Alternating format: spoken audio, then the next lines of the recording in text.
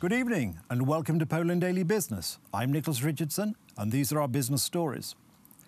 According to Reuters, Polish petrochemical company Orlen will be allowed to take over Lotos, its domestic state-owned rival.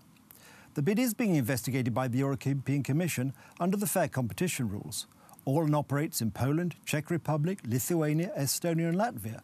Therefore, the competition authorities voiced their concern regarding the access to these markets.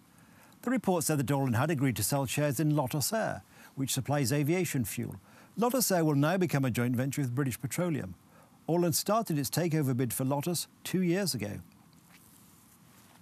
Let's look at some Polish economic data. And the good news is there are more jobs in Poland. The Central Statistical Office has reported that the number of people working at the end of 2019 grew by 1.5% year-on-year to 13.02 million. It's worth noting that companies with up to 9 workers employ 1/5 of Poland's entire workforce. The leading economic indicator, WWK, which forecasts future economic activity in Poland, went up by 9 points in June and now stands at 144.3 points. According to the Bureau for Investments and Economic Cycles, this indicator was down by 6 points in May. Poland is now a leader in foreign direct investment, and Warsaw is among the top 10 European cities based on economic potential, cost effectiveness and the startup environment. Warsaw is second only to London as the most business-friendly city in Europe. In 2019, Poland attracted over 50 billion zloty of foreign direct investment.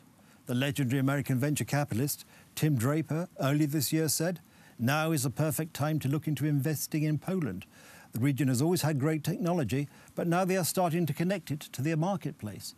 Poland is a generation ahead of other countries in the region in understanding the market system." And now for a surprising effect of the slowdown caused by COVID-19. Polish bicycle production and sales are up. The Central Statistical Office announced that bike manufacturing in Poland grew by a staggering 33.4% year-on-year in May. At the same time, car manufacturing fell by a record 91.9%. And this is a world record discrepancy in these metrics. Compared to April, May bicycle production grew by 171.3%, with 119,000 units manufactured. The March to April production slowdown was caused by a shortage of parts manufactured in Asia.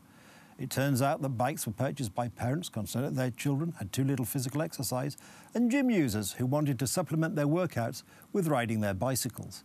One more reason for the growth. People who worked during the crisis used bikes in place of public transport to limit exposure to infection. That's the business news. Thank you for watching. Join us again on Poland Daily Business, but from me it's have a good night and a better tomorrow.